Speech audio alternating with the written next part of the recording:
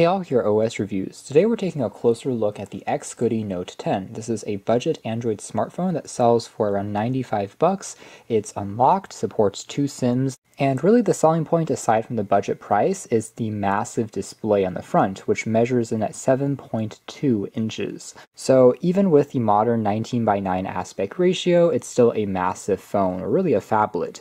Holding it against other devices which have a more reasonable, say 6.3 inch screen still is really large, by the way. You can just see how much larger the XGODY Note 10 really is. It's definitely a two-handed phone. It's more of a mini tablet than anything. Otherwise, in terms of specifications, it's still a budget device. It comes with a quad-core processor clocked at 1.3 gigahertz from MediaTek, coupled with 2 gigabytes of RAM. So again, fairly entry-level as far as 2020 smartphones are concerned. As we saw previously, the display has a waterdrop notch, and bezel size is actually reasonable for the low price. It comes in a few different color versions, including a blue, this is a red obviously, also comes in a purple, and the back cover is removable, which allows you to swap out the battery, which has a 3,600 milliamp hour capacity, in addition to access to dual SIM card slots and a micro SD slot to expand on the built-in memory. As far as packaging contents are concerned, in the box we have a pretty typical micro USB charging cable. So yes, unfortunately it's not Type-C, but at this low price, sub $100, it is what it is. There's also a quick user manual, and what you see here is actually 2 included screen protectors. There is an extra plastic film protector, and there's even a tempered glass hardened protector. In addition, out of the box, there's already 1 screen protector pre-applied. So basically there's 3 screen protectors that you get included, which is pretty nice, and also a TPU soft silicone case. On the front here, the notch houses a 5 megapixel selfie camera along with a earpiece. On the right-hand spine, there's access to a volume rocker and a power key.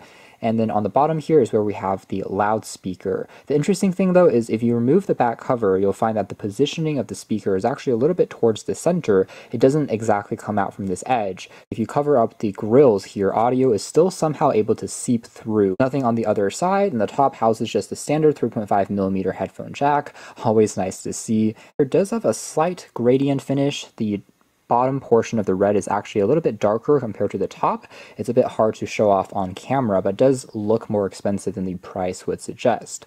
Unfortunately though, the camera setup on the top is really just a single lens. It's also 5 megapixels, so by no means is this going to be a super strong camera phone. The other 2 lenses here are just for decoration, I believe. And even on their website, XGODY claims that the rear camera is only a single lens, that's 5 megapixels, so at least it's not fake advertising. There is, however, a traditional flash which works using LED technology. Taking a closer look at the software next, the UI here is fairly clean. Now under system properties, it claims that this phone is running on Android 9.0 Pie. However, some of the menus in terms of the fonts do feel like a slightly older version, although benchmarking tools like CPU-Z also do list the phone running as Android 9.0.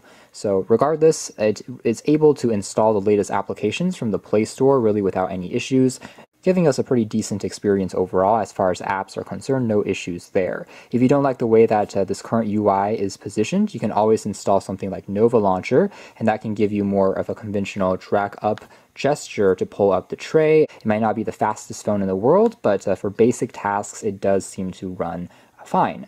It does support a few additional gestures in the sense that you can double tap to wake the display when it's on the sleep mode, which is nice to see, and when it's also in sleep you can draw different letters such as an A or a C to quickly launch into a specific app, such as a camera, for example. Speaking of, if we take a quick look at it, as aforementioned, at 5 megapixels, this is a very basic camera, which is to be expected at this price. It is autofocus at the very least, and it does have functions like HDR. You can also apply different scene filters, there's a beauty mode, and also a panorama mode, although you would have to physically move the camera in order to generate and stitch those images together. Taking a look at some of these shots, overall colors are decent. I guess the biggest omission would be kind of detail, just because 5 megapixels isn't a lot, and the screen here is so big that everything just gets zoomed up. The lack of OIS does mean this is a camera that requires a bit of light to get the best results. You have to hold it pretty steady, and in good lighting environments you can definitely still get quite passable passable results, but once the lights turn down,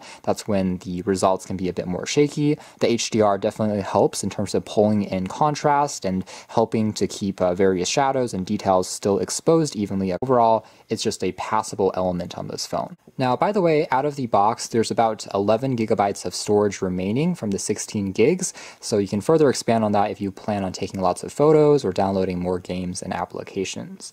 Let's do a quick test of the audio and video playback using YouTube. Typing is really easy since the buttons are so huge.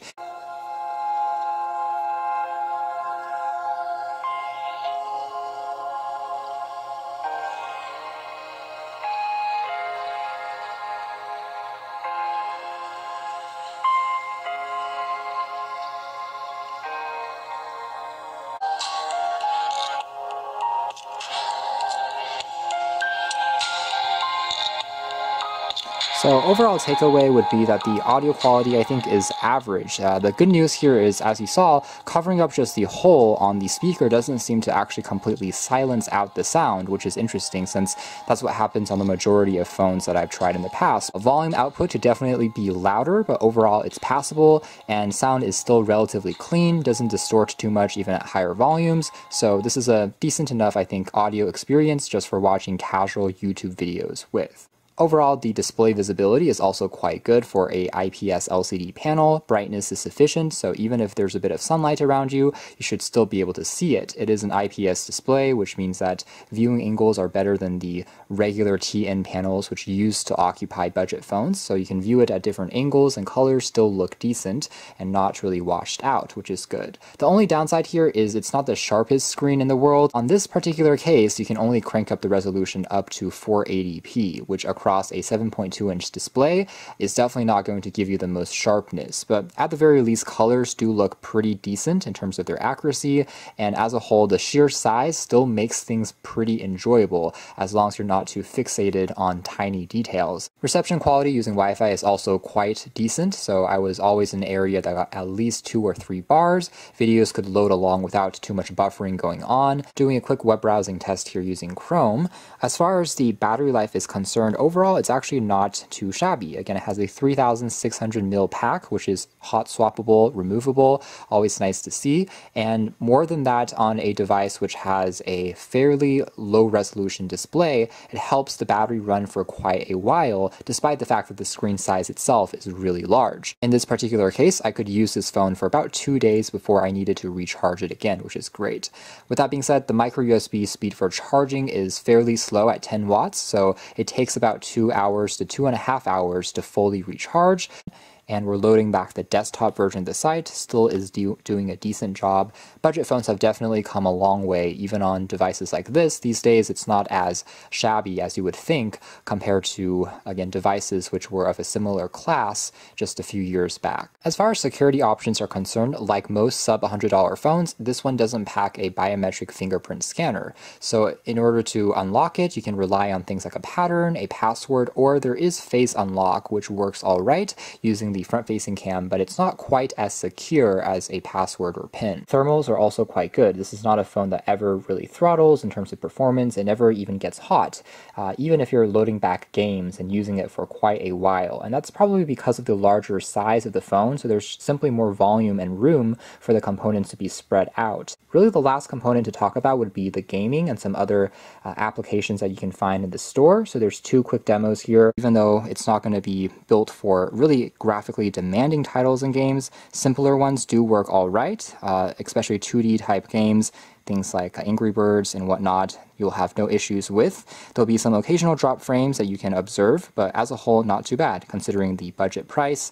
It's really that larger screen that is helping. Heavier games and titles, you definitely need a bit more patience in terms of loading them up. Of course, if you're talking about the tier A games, things like PUBG or Asphalt series, that will definitely not be kind of the best application here because again, the processor and GPU aren't that powerful, and also B, with the slightly limited amount of storage that you have on board. And again, once they do load back, the majority of games will still be fairly consistent and definitely playable, relatively smooth without too many issues, unless you're talking about, again, those heavier games and titles, but as a whole, doing a decent job.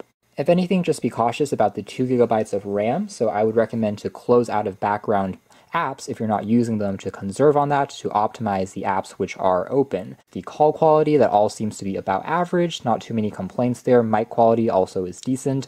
Reception also works. It supports certain 4G bands, dependent on region, along with 3G bands as well. When I tried it out with T-Mobile earlier in the Seattle region, didn't have any problems in terms of staying connected. So that's more or less it for our hands-on review of the XGODY Note 10. More than anything, this is about presenting a massive display, 7.2 inches, if you don't want to shout out much more, since typically phablets which have 7-inch displays and above are going to be more premium in terms of pricing, such as Huawei's Mate 20X, I believe, which sells for hundreds, and display quality, although not the sharpest, actually is pretty bright and colorful, and viewing angles are actually better than expected, along with bezel size, which is, I think, pretty reasonable as far as budget phones are concerned. So all in all, as long as you have your expectations tempered, I think this is actually a decent value if you want something with an ultra-large display for casual usage.